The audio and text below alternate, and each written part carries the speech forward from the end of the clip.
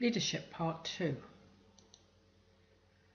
Can leadership be taught, or can you learn leadership? Can leadership be taught? Do you need formal training to be an effective leader? Or is leadership an attitude, a personality trait, a talent? One that you're born with, perhaps? The jury is out on this. Let's take a look at what academics and business people say about the issue. Peter Drucker, a respected business thinker, believes leaders may be born, and also that leadership can be learned. Harold S. Geneen, an American businessman who was president of the ITT Corporation, says that leadership cannot be taught, it can only be learned. Mark Sainer, president of Canada's most prominent social marketing agency, believes that leadership can be taught as it is a skill, but he's not sure that leadership can be learned. It would appear that leadership, a rare and highly prized skill amongst employers, is not learned easily or well.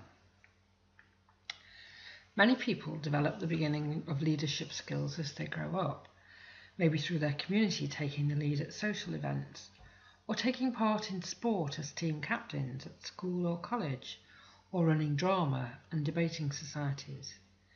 Historically, management and executive education has focused on business skills and not on leadership.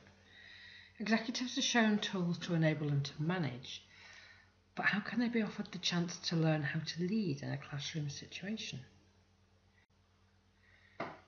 So most executives' leadership development is on the job, and this can mean that their leadership skills are honed almost by chance. Leadership is a combination of talent, ability, and character.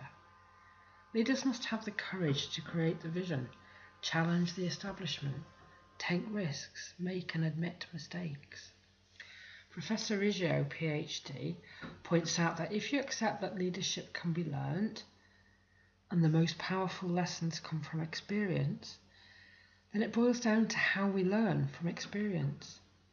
The ability to learn from experience is in itself a skill, but gaining an understanding of the complex factors that affect leadership give an executive a chance to analyse, understand, and deal with their own leadership challenges.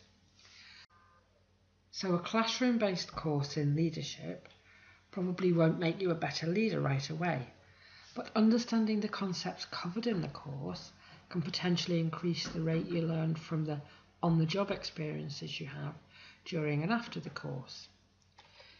In the next few modules, we will look at some leadership theories to help us understand what leadership is, and we will consider what skills a leader has or needs. We'll also look at how you can hone and develop those skills, and in turn this will help you to improve your leadership skills.